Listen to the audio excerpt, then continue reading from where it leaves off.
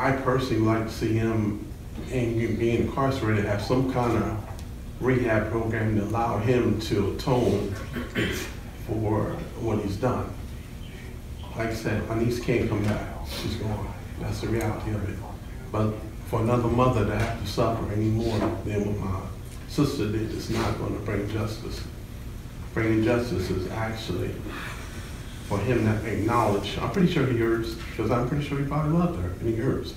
So he's going to go through that. But for him to atone for what he's done and find peace, and I believe in God, so I'm hoping that's what he can find for himself, to find peace. Our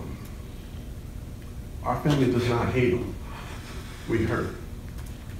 Do I agree that Jacob did something totally stupid that caused the death of my daughter?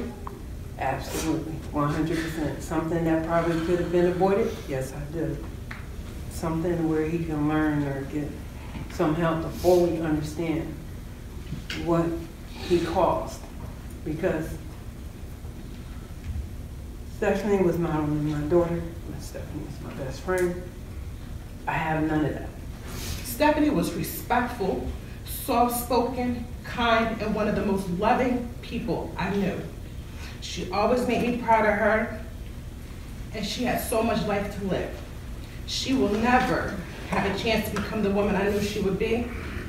We will never have a chance to see her graduate college, get married, have children, and live a fulfilled life.